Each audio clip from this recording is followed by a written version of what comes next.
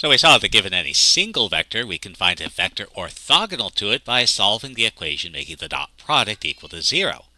What if we want to find a vector orthogonal to 2 given vectors? Or what if we want to find a vector orthogonal to 3 given vectors? And the easy answer to that is, well, this is mathematics. If in doubt, set up and solve an equation.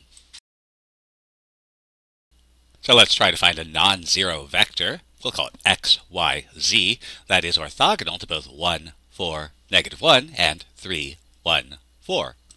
So let's think about this a moment. The vector x, y, z is going to be orthogonal to 1, 4, -1 if the dot product is 0. Well, we know how to find the dot product. And that gives us an equation. We also want x, y, z to be orthogonal to 3, 1, 4, and again, this is orthogonal if the dot product is 0, and that gives us a second equation. And so whatever the values x, y, and z are, they have to satisfy a system of 2 equations and 3 unknowns. Now, there's a number of ways of solving systems of equations, but the most efficient is by addition. And what that requires is getting the coefficient of a variable in one equation equal but opposite to the coefficient of the variable in another equation. And so in this case, we can solve this by multiplying the first equation by -3 and adding it to the second. So multiplying our equation by -3, and we add our 2 equations,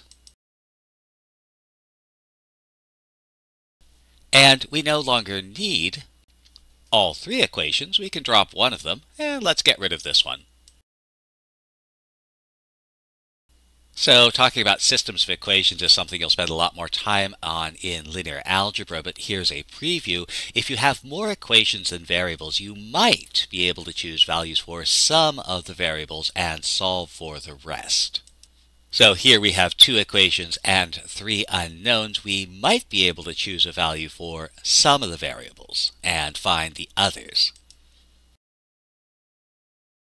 So the other strategy that you'll see in linear algebra is it helps to work backwards. So our last variable is z. We can choose a value for z and solve for y. So let's choose z equal, how about 0? If z is equal to 0, our last equation becomes,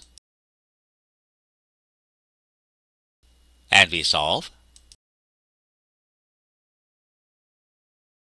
Then since z is 0 and y is 0, our first equation becomes, and so our vector x, y, z has x equals 0, y equals 0, z equals 0, except this is a trivial solution and we don't want that. We want a non-zero vector. So let's choose something else. And here's something that'll work. We'll choose z equals 11. Why 11? Well, notice that our coefficient of y is -11, and that means at some point we're going to be dividing by 11 to solve for y. Choosing z equals 11 helps us avoid fractions. So if z equals 11, we can solve the first equation for y.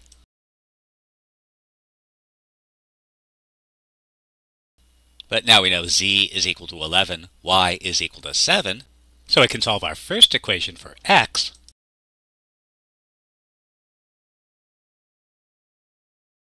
And that gives us a value of x, y, and z. And consequently, we have our orthogonal vector. So let's try and find a vector perpendicular to 3, -1, 3, and 2, 5, -4. So again, we want the dot product to be 0, so that gives us the equations. And in this system of equations, notice that if we multiply the first equation by 5, then our y coefficients will be equal but opposite to the y coefficient in the second equation. So if we add the second equation, now since we got this third equation by combining the first 2 equations, we don't actually need both of the first 2 equations. We can get rid of one of them, and let's get rid of the second one this time. So again, we'll choose a value for z, and notice that we'll be dividing by 17, and so to avoid fractions, we'll let z equal 17, the coefficient of x, and this gives us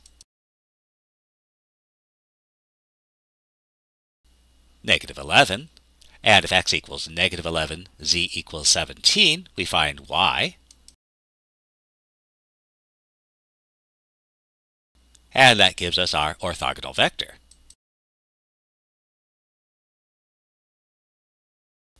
Or let's find a vector perpendicular to both negative 5, 3, 8 and 3, 2, negative 9. So again, we want the dot product of our vector x, y, z with the two vectors to be 0, and so this gives us the equations. We'd like to eliminate one variable from one equation, so let's get rid of the x and make our x coefficients equal but opposite. And we could do that by multiplying the first equation by 3 and the second by 5. And if we add the two equations, and again, since this new equation combines the first and second equation, we can get rid of one of those first two equations. So let's get rid of the second one.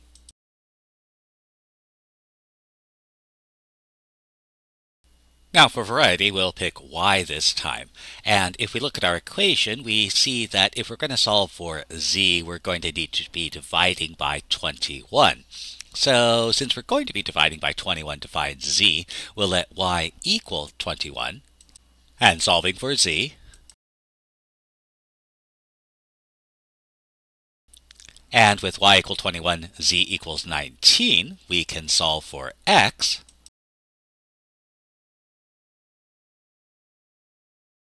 And we get our solution, the vector 43, 21, 19.